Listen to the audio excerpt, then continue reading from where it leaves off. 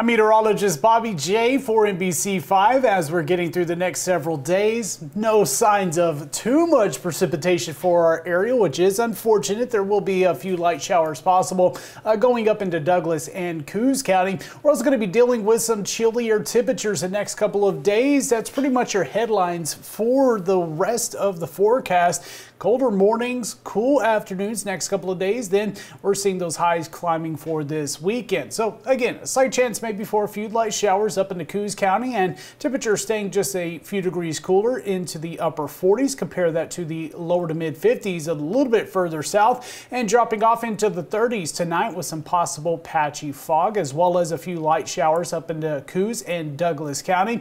And the West Valley seeing those highs in the mid 40s. Again, a chilly afternoon, and that possibility for some freezing fog to start out your Wednesday morning, with morning lows in the 20s. East of the Cascades, lots of sunshine. Highs will stay cold today and a little bit breezy as well, staying into the 30s with morning lows in the teens with a few single digits. The Rogue Valley will start to warm up a little bit, 49 on Wednesday, but then we're in the 50s, closing into 60 by the start of next week, and you're seeing morning temperatures staying at or below freezing. The Klamath Basin, mostly sunny through much of the forecast, and high temperatures staying on the chillier side, but getting into those lower 50s for this weekend. Morning lows staying into the teens and lower 20s.